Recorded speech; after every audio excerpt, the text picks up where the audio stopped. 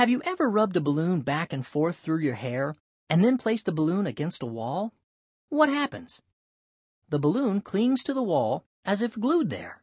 Why? We can find the answer by continuing our review of electric charges. Negatively charged objects repel or push away other negatively charged objects, but they attract or pull closer positively and neutrally charged objects.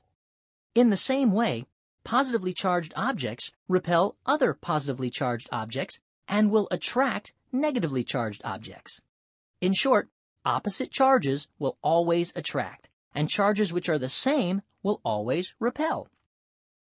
When you rub a balloon across your head, you're knocking electrons off the atoms of your hair. The balloon gains a negative charge by gaining electrons.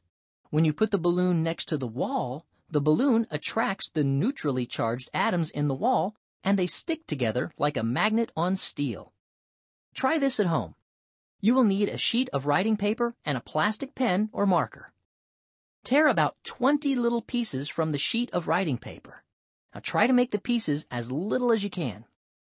Now touch the end of the plastic pen to the pieces of paper. Not much happens. Now rub the cap end of the pen with your shirt or against the carpet. After about 50 rubs, bring the tip of the pen very close to the paper again. Notice how the pieces of paper are now attracted to the pen? What's going on? Well, when you rub the pen against your shirt or the carpet, electrons were knocked off the shirt and carpet fibers and stuck to the pen cap, like when electrons were knocked off your hair onto the balloon. The positive parts of the pieces of paper are attracted to the negatively charged cap. You can perform this experiment at home.